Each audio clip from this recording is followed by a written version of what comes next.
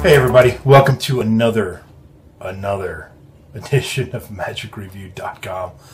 I just posted a video, depending on when you watch this obviously, but it's a video for book week, or it might end up being book month because I had so many of them I didn't realize how many I had. Basically I showed you my whole stack of books and asked you what you wanted me to review first. So I haven't even posted the video yet while I'm recording this. So by the time you get around to watching this, the video will be posted. Hopefully there'll be some responses. Anyway, in that video there was a short clip, maybe 5 minutes, of me showing you around my little office here and showing you all my stacks of videos and stuff that I've got for review. And one of the things you saw was, I called it the oddball pile, I think. It's just a stack of stuff that is in oddly shaped cases, like not regular DVD cases, things like this. This looks like a CD case, not in the shape of your traditional DVD case. And so on my shelf where I have all my DVDs stacked, these are just like an oddball pile there, and I want to get rid of them. So, by get rid of them, I mean I want to review them so I can put them away, because that shelf is just my pile of stuff I haven't reviewed yet. So I'm going to, like my book week or book month, we're going to do I don't want to call it the oddball week because I don't want it to sound like the products are oddballs, but we're going to call it the odd something week, whatever it is. I'll come up with a clever title sometime in the future. But I'm going to show you the stuff. Some of it I've had for a while. Some of it's pretty new. So I'm going to just show you the items and you tell me what you want me to review first. And I will try to get to those first. Who knows when this oddball week will be, or weeks. I'm probably going to do the book week first, and then we'll do the oddball week next. I don't know. Maybe we'll do it the other way around. Who knows? But the odds are it's going to be probably 2 weeks worth of reviews for the books and probably 2 weeks worth of reviews for the oddball things. Anyway, go back and watch that clip if you want to see the weird stack of stuff and the little quick tour of my office. It starts about 45 seconds to a minute into that clip, into that video, I should say. Anyway, so here we go. A Study in Secrets presents 3 Secrets by, I don't know, I had this problem on the unboxing. Anyway, it's a Vanishing Ink product. I'm just going to quickly blaze through these. You tell me what you want me to review. So, 3 Secrets. The Wallet Transformer by Cameron Francis. The Spontaneous Combustion by Knell, something.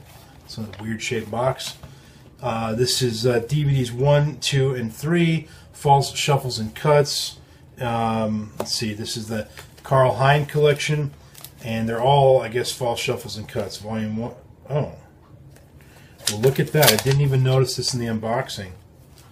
They gave me 2 volume 1s and 1 volume 2. So I don't know if there's supposed to be 3 volumes and I am missing volume 3, or if there's only 2 volumes and I got an extra volume 1. Either way, that's an extra volume 1. So, guess what? It goes to somebody watching. This is the extra one. I always give away my extras.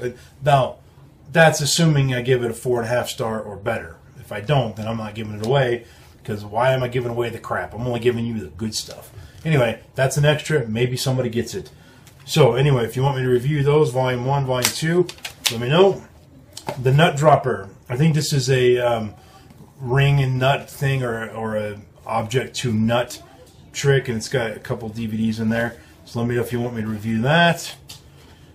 We've got E2 by Rob Bromley and Peter Nardi. This is, what was this? I think it's a version of an update of the Extractor, like a better version of it, I think is what that is. Then we got Reconnect by Marcus Eddy, I believe. Doesn't say on here. Yeah, Marcus Eddy. And I've actually watched this, and it is pretty good. So this will probably get a decent rating. So if you want the full review, let me know. I'll get that up there. We got we got Profiles, a Social Mentalism Routine by World Magic Shop. It doesn't say if it's a specific. I guess Sean Hayden and Mark Shortland. I don't know if they created it, but they're the guys on the video. Then we've got Patrick Redford, the Ninja Tossed Out Deck System. And again, it's coming in a CD case here. If you want me to review that, let me know. The Last Prediction by Knell X and Big Blind Media. The Magic Circles lecture. I did watch this. It's iffy. There's some good stuff in it, but it's a little hard to watch. But if you want a full detailed review on that, let me know. This is one that I have not, these two actually are ones that I have not been asked to review. I bought them both. I bought this one, Chad Long Presents Scratch, and I can already tell you it's a great product because I've used, this one's been not open, but I've used the other one. My friend Brad Gordon had one. He had it. He used it. I liked it, and so I decided to buy one myself. So if you want a full review on that, though, let me know. And then we got Bruised here. And this I just bought from a friend of mine here at our club. And I think it's a tattoo kind of a thing. Yeah, so you can, looks like there's pictures of bruises that you can make that you rub onto your arm. And the effect is that you bruise your arm and it appears their selected card or whatever. So I haven't tested though, so I don't know if it's any good. If you'd like a review of that, this is just one I bought. It's not one that has to be that, you know, most of the stuff I have to review it. It was given to me by Murphy's, and that's part of the deal. I got to review it, but that one's not one. Then we have Mark Southworth's The Box, and I don't know what's in this. I never have opened it yet from when I did the unboxing that had this in it. So that's the stack of weird, weird shaped, misshapen stuff that we'll be getting to one of these days. I'm not sure when. So let me know what you want me to review first. Put a comment in the description below. Let's move on to the random iTunes song of the moment. Very cool. This is Stairway to Heaven, but it's not by Zeppelin. It's by Scott D. Davis. He comes up a lot on the random iTunes song. He's a guy that's a hard rocker at heart that was sort of forced to take piano lessons as a kid, and he figured out a way to meld his hard rock and his piano work. Go to his website. I think it's just scottddavis.com. Whatever it is, I'll put a link in the description, and you can read his little biography. It's pretty cool. But anyway, Stairway to Heaven on the piano is a beautiful piece. That's another one of these songs that I've got probably 20 different versions of. I've got the Dolly Parton version. I've got orchestra. No, I do have Spanish guitar version, not orchestra. Piano, all kinds of crazy stuff. There's a really cool jazz rendition. I've got a jazz piano one by, can't remember the dude's name, Stanley Jordan. Really, really cool jazz version. Anyway, Stairway to Heaven.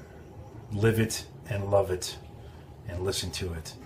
And check out Scott's link below. Anyway, that's it for me. Thanks for watching. I'll see you guys on my next video. Peace and out.